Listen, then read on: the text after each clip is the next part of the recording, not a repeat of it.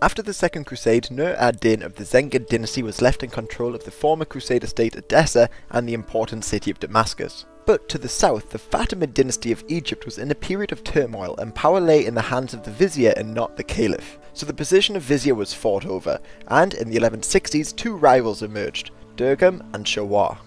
In 1163 Durgam ousted Shawar, but Shawar asked Nur ad-Din for assistance and his forces under Kurdish general Shirkuh was able to kill Durgam and restore Shawar. But Shawar then called the Crusaders for help in ousting Shirkuh. However, Shirkuh's forces decisively beat the Crusaders at the Battle of Harim. The fight for power continued until 1169 when Nur ad-Din's armies took Cairo and executed Shawar. The general Shirkuh was appointed the new vizier, but he soon died and was replaced by his nephew Saladin. Saladin quickly consolidated his power in Egypt, fought out of a Crusader army at Damietta, and then, with the death of the Fatimid Caliph in 1171, became the ruler of Egypt. Then, in 1174, Nur ad-Din died, and this allowed Saladin to expand and take Damascus. And over the next decade he continued to expand across the Middle East. Although there were some minor skirmishes with the Crusaders throughout this period, Saladin only prepared to invade the Crusader states in 1187, when a Crusader knight broke their truce by capturing a Muslim caravan. Saladin's army of 30,000 men crushed the Crusaders at the Battle of Hattin in July, and then captured the cities of Acre, Ascalon, Beirut, Jaffa, Sidon, and most importantly, Jerusalem. News of the fall of Jerusalem reached Europe, and the new Pope, Gregory VIII, called for a new crusade. However, the European kings were slow in raising adequate funds and armies. Eventually, the Holy Roman Emperor Frederick Barbarossa was the first to set off. In mid-1190 he reached Anatolia by land and defeated the Seljuks at Iconium. However, in June he drowned in a river and only a fraction of his large army continued to Acre. Meanwhile, Richard the Lionheart of England and Philip II of France travelled by sea. But en route they stopped off to rescue Richard's sister from the new King of Sicily. But during their long stay they were forced to crush a rebellion caused by their presence. In April 1191 they finally left Sicily, but some of their ships, which were shipwrecked on Cyprus, were looted by the Byzantine ruler of Cyprus, Isaac Comnenus, who had close relations with Saladin.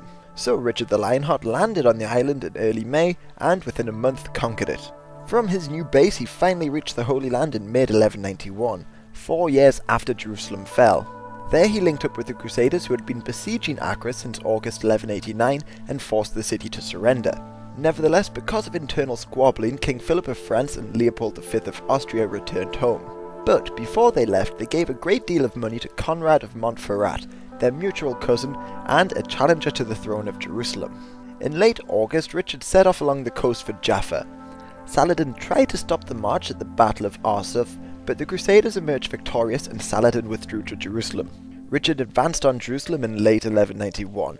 However, due to a lack of supplies and poor weather, he was forced to withdraw without fighting.